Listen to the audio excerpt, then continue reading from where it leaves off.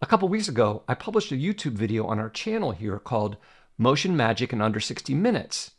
In it, I showed you how you can use Motion to create some really useful tools for Final Cut Pro, even if you don't know anything whatsoever about Motion.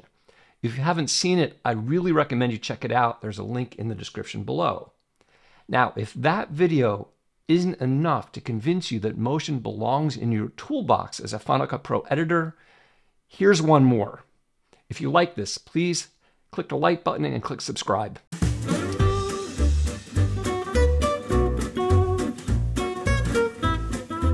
The Ken Burns effect in Final Cut Pro is great, but it's limited because it only works on the full duration of a clip. For instance, here I'm in a 1080p project and I have a high resolution still. In fact, if we go to the info inspector, you can see the size, so we know we have some resolution to work with. So if I go to the crop tool with either Shift-C, or you can select it in this drop-down menu here, and then select Ken Burns, I can switch this. So I've got a start here and an end here, and I'll adjust the end and click Done.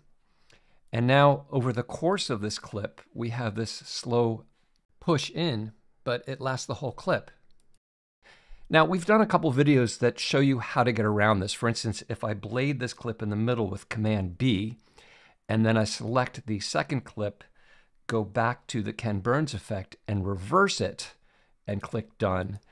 Now we push in over this half, and then we pull out over the next half, and it's nice and smooth.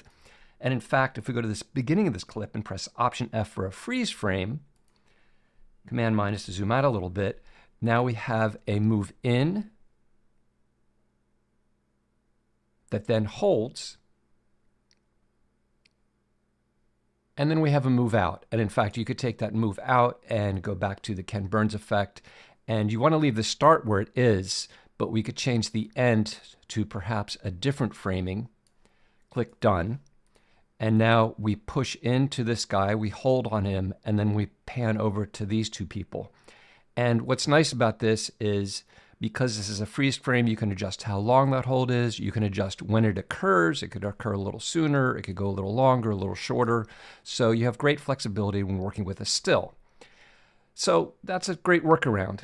It's a little more tricky when it comes to video. So here I have a video clip. And by the way, both of these, the still and the video, are from pexels.com, which is a place you can download free content. And this video clip, we pan across this car moving across the road here. And this is a 4K clip in a 1080p timeline, so now we can zoom in 200%. So once again, Shift-C, Ken Burns.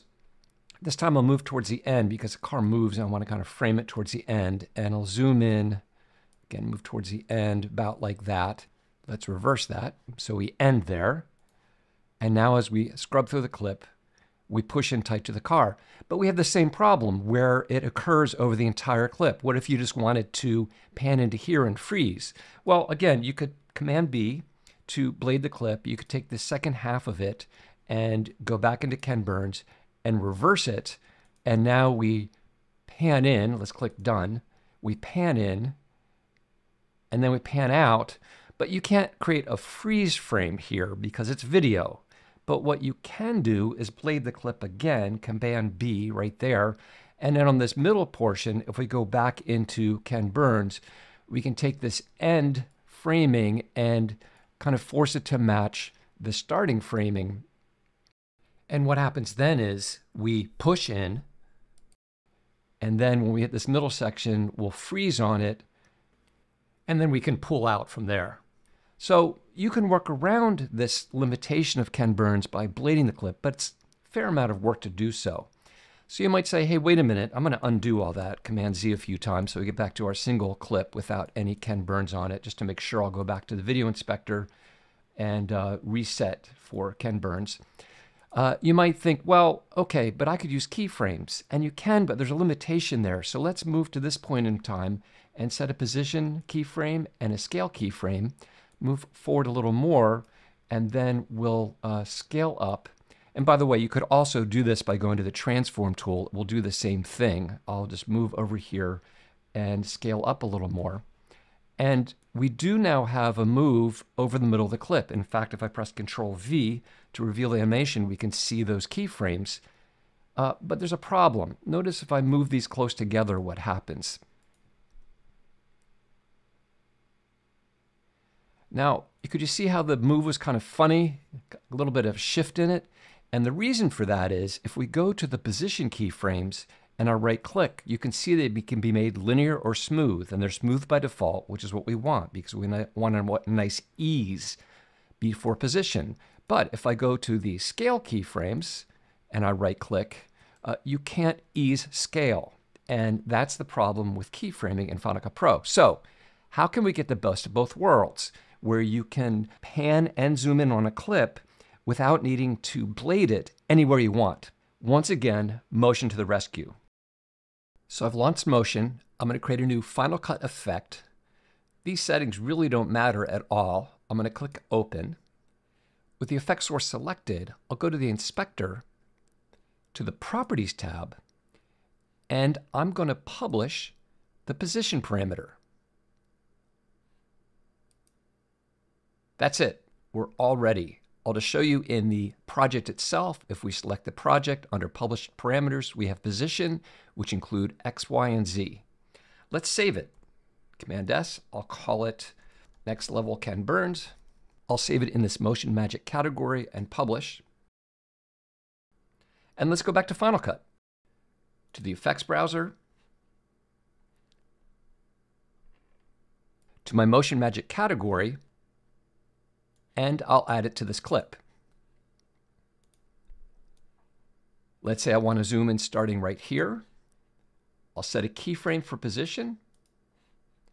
I'll move further along. Then I'm going to open up position. And because I now have position Z, I can zoom in using position Z. And the cool thing about that, as you'll see, is all three of these keyframes will ease. So now if I play through that, we push in and we get a nice smooth push in with the eases for X, Y, and Z, and then it stops.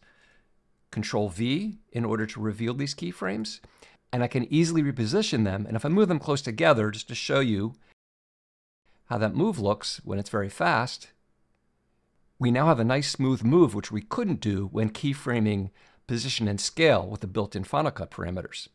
So once again, without knowing anything about motion, just publishing a single parameter, we've created a really useful effect for Final Cut Pro.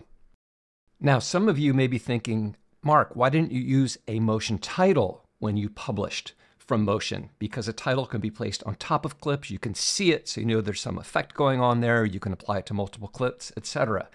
Here's why. Over here, I have the same clip, and I've blown it way, way, way up with two different versions. Here is the Next Level Ken Burns effect we just made, placed directly on the video clip like I showed you. And here I've created as a title. And the reason I blew it way up is I wanted to show you the difference. So if I move the playhead right here to the first frame of this clip, you can see we've blown it up by looking at the parameters here. And if I back up one frame, here's where we did it with the title. Notice how it looks softer with the title. And it looks better here as an effect. So the takeaway here is when you increase the scale of a video clip by using a motion title project, you lose resolution. It's basically baked in at the project resolution, which in this case is 1080p, even though it's a 4K clip. So we're kind of locked into that 1080p resolution. But when we do it as an effect here, we have access to the full resolution of the clip. Pretty cool, right? Now, if you haven't checked out the full 60-minute video and you like this one, definitely check that out for some other very cool tips. We'll see you next time here on MacBreak Studio.